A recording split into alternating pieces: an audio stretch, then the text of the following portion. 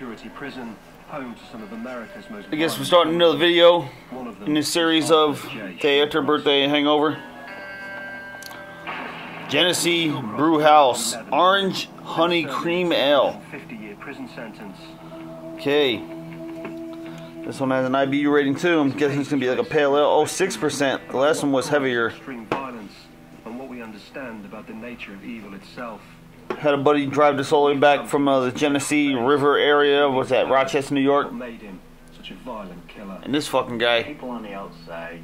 Arthur Shawcross. He's a Genesee River killer. And I guess he threw a lot of bodies in the Genesee River, and I guess that's the water they use to make this fucking beer. It's just pretty weird and crazy. Interview with the serial killer. Yeah, he was a murderer motherfucker. I knew a guy that said they interviewed him back then. They called him Artichoke because he would choke and strangle his victims.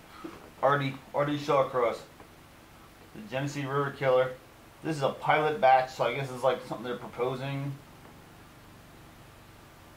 I've had this in my fridge for a while. I'm skeptical on drinking this one. The last one was good. It tasted like an IPA. Now like 9:45 in the morning. But this is my day off. This is the day after my birthday, and I need some hair of some dogs that bit me. A lot of dogs bit me.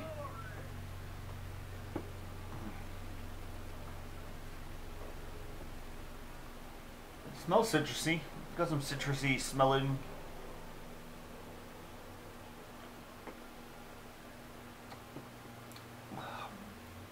Oh, definitely. It tastes more like lemon than orange.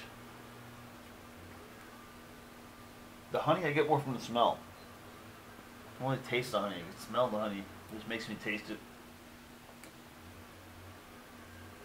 It's okay. It's pretty good. Not something I would drink every day. I don't like that sweetness thing and the weirdness.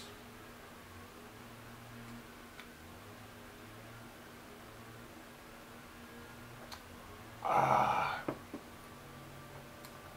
Oh, I'll taste the honey now. It smells like a lemon honey. It kind of tastes like tea. God damn.